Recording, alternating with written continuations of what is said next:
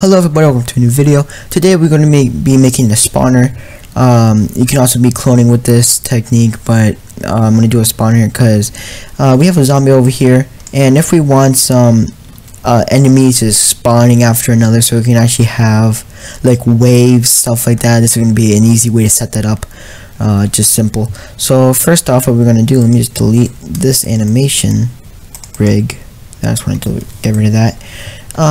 So all we're going to do now is we're going to leave that like that, and what we're going to do is so first off, let's go make a brick.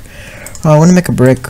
We can move it where we want. It's just not going to matter. Just make the transparency 0, and then after that we're going to disable collide, and then after that all we got to do now is rename this something different, such as spawner.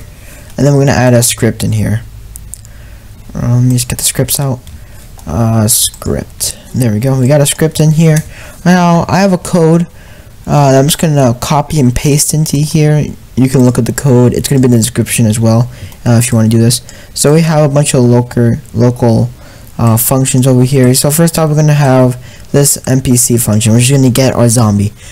So what we want to do is now take our zombie figure and drag it into replicated storage right there.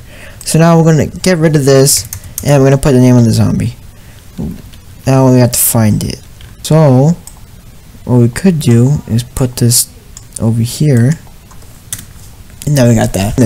Because we're using an R15 for our vehicle, which means there's no torso here. There's an upper torso, so we're just gonna have to copy this name, then after that we're gonna come over here and we're just gonna paste this name instead of torso, because that's for an R6. We are looking for an R15.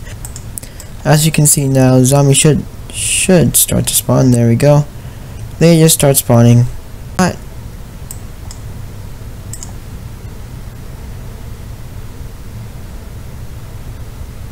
Okay, so the zombies do spawn from the parts, so that's all neat and good. This is just a simple tutorial. Hopefully you enjoyed. Hopefully I can continue this in the future. And other than that, see you on the next video. Peace.